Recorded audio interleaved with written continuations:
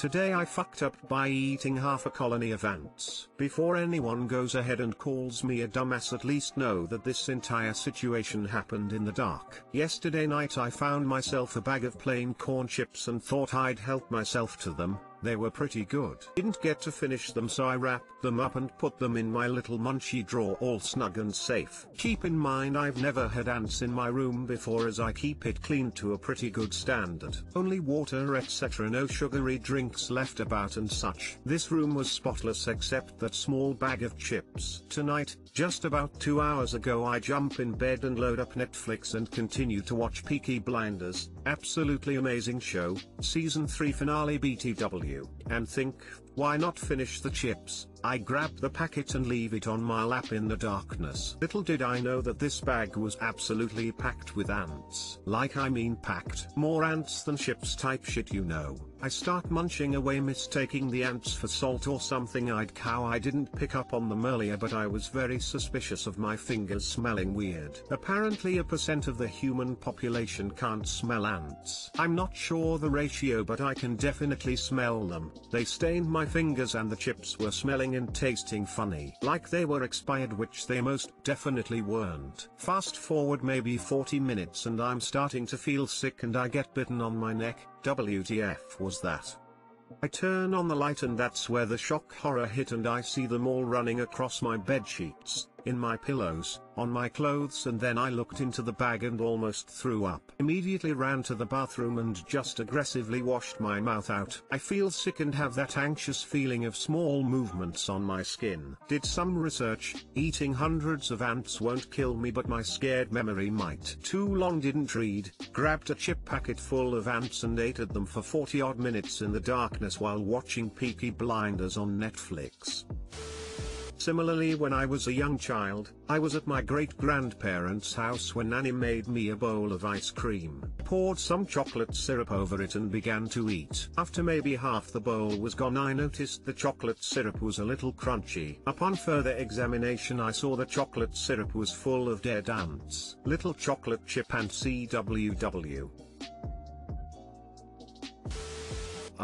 I guess I am part of that percent and never realized there was an ant smell. What does that smell like? Smells kind of acidic, it's hard to describe and is its own very unique smell. You can probably do some research on it, but yeah, it's whack and very distinct, so I'm surprised I didn't pick up on it earlier. Hindsight 2020.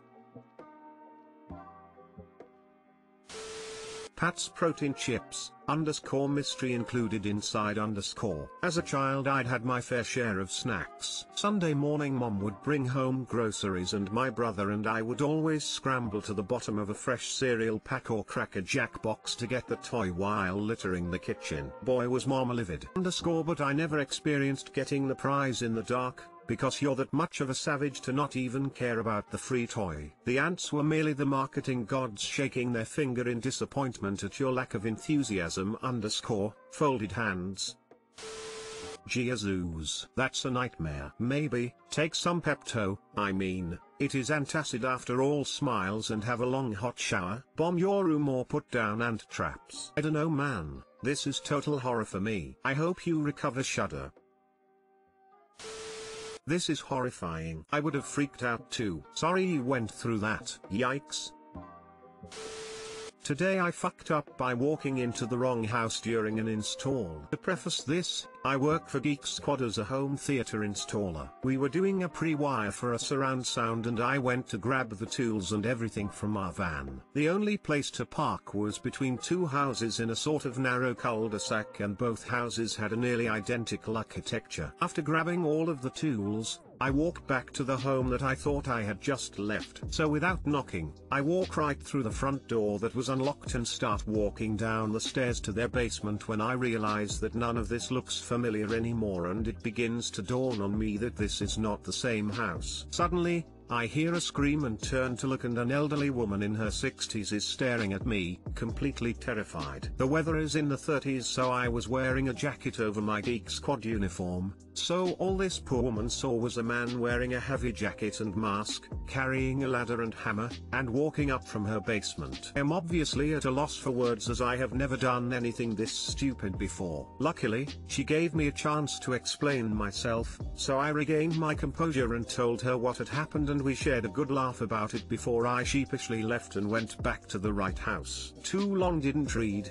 I left one house to grab tools during an installer and walked into the wrong house, terrifying the homeowner. After explaining, we shared a good laugh and nothing bad happened.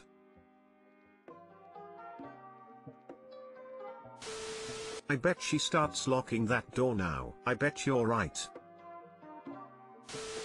My wife has low vision. I have a silver 4-door car. She was coming back from a quick stop in a little mall, and noticed another silver car, Chevy versus my BMW. That driver was honking his horn at something. With her vision, she thought it was my car, and me being a jerk by honking. She got in that car by mistake and started giving the driver shit, all the while thinking it was me. He screamed in shock, and then so did she. Then laughter all around. I used to play badminton every Friday afternoon with some guys from work. I was waiting in the rain at my usual place for my friend to pick me up. He drove a brown Volvo, so when one pulled up where I was stood, I jumped in, saying as I got in, "Glad you're here." I was getting soaked, only to hear a petrified woman reply, "Who are you?" I just stammered, "Sorry, wrong car," and jumped out. Turns out it was her house I was stood outside of. Gave my mate something to laugh about when he pulled up a few minutes later.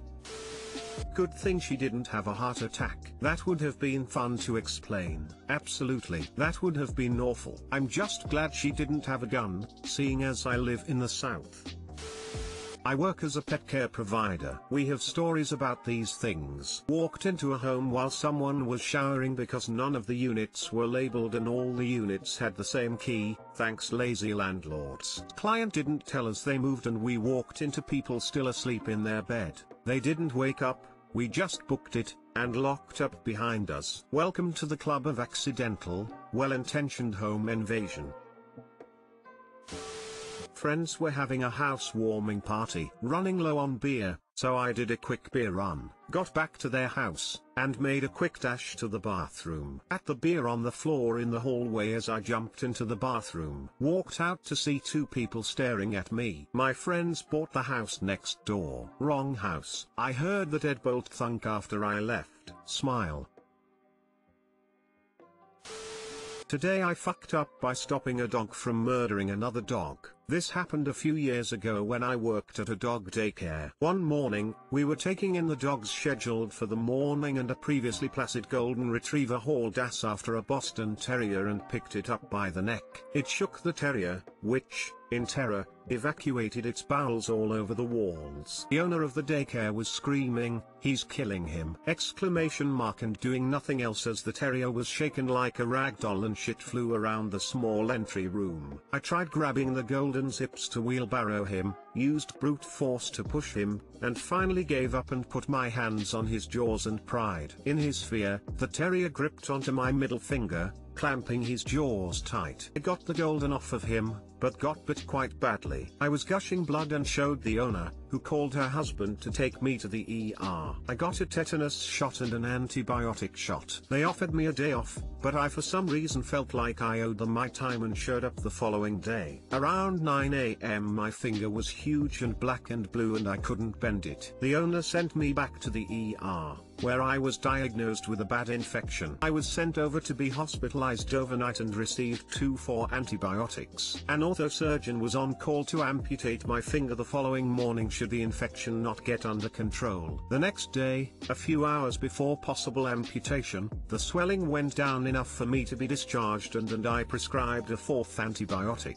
My wife and I had a trip planned, and we took it several days later. Little did I know what was to happen next. The antibiotics destroyed my stomach and I shit my pants in multiple locations on our trip. Finally, I drove us back home, but the action of pushing my left foot down to shift kept making me shit. My wife can't drive my car, even though she is a pilot, but that's a different story. It was a long drive and we went straight to the ER where I was given 4 fluids and tested for C. diff. In the ER, a very attractive nurse came into the room and I didn't want to shame myself by running for the bathroom, so, while trying to hold it, I shit myself in front of her instead. My wife thought it was hilarious. I didn't have C. diff and eventually recovered, but realized dog bites are no joke. Too long didn't read. I broke up a dog fight and nearly lost a finger, then shit myself in front of an attractive nurse when the antibiotics wrecked my stomach.